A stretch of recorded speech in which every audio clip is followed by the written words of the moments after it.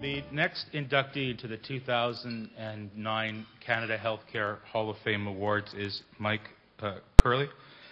Those of you who know Mike know that we've unfortunately and tragically lost him a little while ago, and this award is being presented posthumously by his former business partner and currently the president of Brand Health, Mr. Paul Hickey. Paul? For anybody who knew Mike, he was the most fearless, intimidating, competitive person I've ever met. And to see him there staring back at me in a sweater, I don't think I've ever seen a picture of Mike in a sweater before.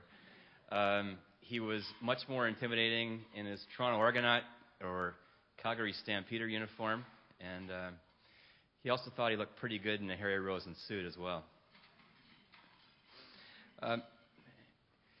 You might think I might stand here and talk about Mike being an ag guy and me being an ag guy, about all the illustrious campaigns and things like that, but I'm not going to do that, because I think what was most important to Mike and what he was most proud of was building Market Force from scratch. He left the fairly comfortable, secure world of a kind of star product manager at Lilly back in the early 90s. He left that with a wife who was going through med school and with other partners who had wives who were pregnant. We weren't famous, we weren't very popular in our households at the time, but he left that to start something from scratch. And his legacy was building an agency that went on to become, I think, one of the preeminent healthcare agencies in Canada. And he watched it grow to the point where 3 of the world's biggest agency holding companies wanted to bring Market Force into its network. Mike was different in that he was a very physical person, and he didn't measure success by billings or profitability. He measured it by how many people were in the building. He measured it by the size of his payroll.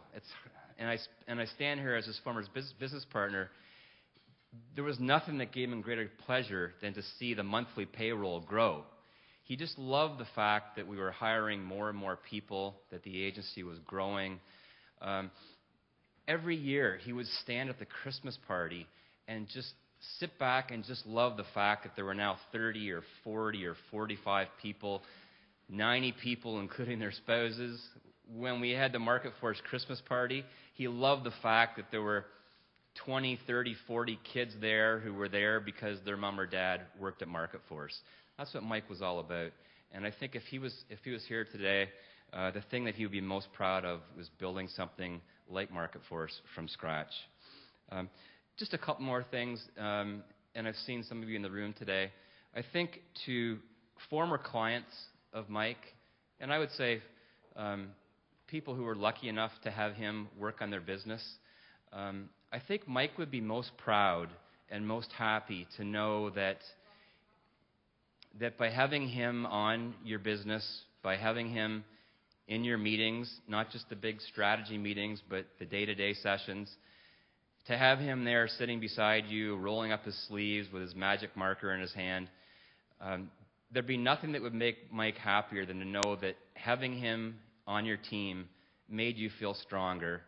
From a sales and marketing point of view, having him sit beside you, this incredible presence, to just know that in the world of sales and marketing, the world was your oyster. That's what would make Mike really proud. I think if you were a competitor of Mike's back in the heyday, and I see some of the people in the room here today, there's nothing that would make Mike more happy and more proud than to know that he was a formidable competitor to yours, especially in pitches.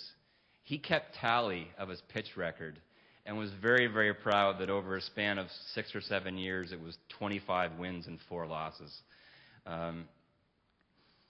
That's what would make Mike most happy. I think from a personal point of view, 3-person business partnerships, for anybody who's been in one, are never easy, especially with an intimidating force like that guy. But I can't think, it would just be impossible to think of a better business partner than Mike, and I know I speak on behalf of Greg when I say that as well. So I really appreciate this honor, and I'm really honored to be here today to accept this Hall of Fame induction for Mike Kirkley. Thank you.